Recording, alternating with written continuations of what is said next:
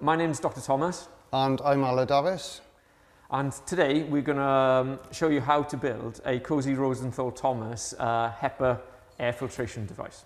To create this device, we need a filter, and we need a fan, and we need some good old gaffer tape. We're going to start with the filters. The first job is to take the top off, or cut the top off the box. We're going to use this box again for making the filter. And these filters are 3M filters, 20 by 25 inches, 20 by 20 inches are also fine. Yeah, and these filters are quite important actually, it's a key component of this device, and you need a special type of filter that can filter out viruses, obviously. So to get that, you need either HEPA filters or these are MERV 13 filters, and they're adequate for what we want to do. They'll filter not just viruses but bacteria, all the other pathogens from the air. We need 4 filters to be able to do this type of device.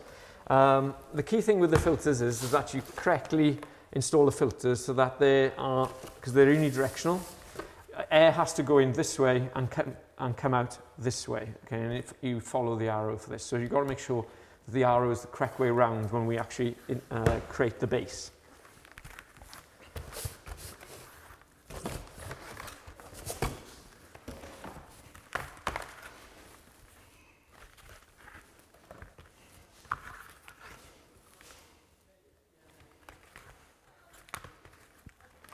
And they go together to make a box, and that's the base for the device. Yeah, so that's the base of the device. So we tape these together now and make sure there's a nice seal so no air can come through the gaps, and all the air has to go through the filter, and that will create the base for our filter. So the good thing with this device is that we reuse all the packaging that the parts have come in. So the cardboard that the filters came in, we cut that piece of cardboard down to the size of the base, and that is the base for our device then. And absolutely nothing is wasted from everything that's arrived. Right, so the easiest way to build this cube is to carefully tack the corners together with a little bit of tape, ensuring, of course, that the arrows point inwards on the filters.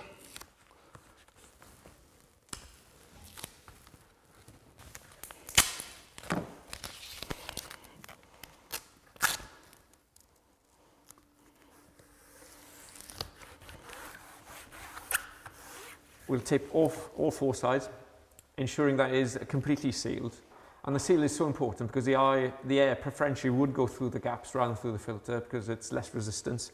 And once we've got that sealed, then we can ensure then that all the air goes through the filter, and then that's actually obviously being cleaned then with the filter. Once we've created that, you can see we've actually got quite a stable structure here. So it's stable enough so that we can actually put the fan, which is going to go on top. The next step is to use the cardboard that we saved from the packaging to make the top and the base for the Corsi Rosenthal Thomas filter. So I'm just going to mark out the size here. Now, we need 2 of these.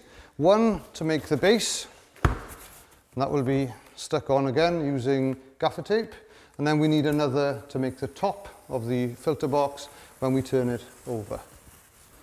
So the next stage is to cut a hole to take the fan to go on the top of the box, and I'll do this by marking out the center as I've done already here, and then I'm lucky enough to have a trommel to mark the circle, but you could easily do this with 2 pencils and a piece of string, or tape them to a ruler and mark out the circle. Then carefully cut out the circle. So what we usually find is if they say it's an 18-inch fan, that this circle actually, the diameter of the circle would be about 20 inches, just for you to have an idea about the size of the cutout you're going to need. So this is going to be the base for the box, and then this is going to be at the top where the fan sits.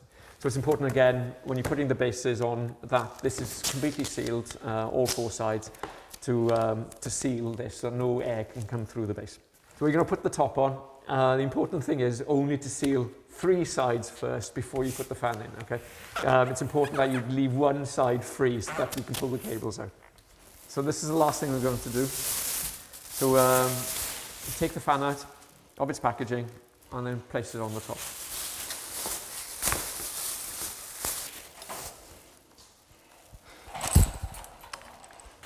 The other important thing to do with this when you insert it is you put the correct setting on the speed of the fan, and what we found is that the lowest setting is more than enough. But also the advantage of having the lowest setting as well is actually it's going to be quieter, which is key actually for the children who are learning there. One of the final bits then to do is to tape the fourth side down, the final side down.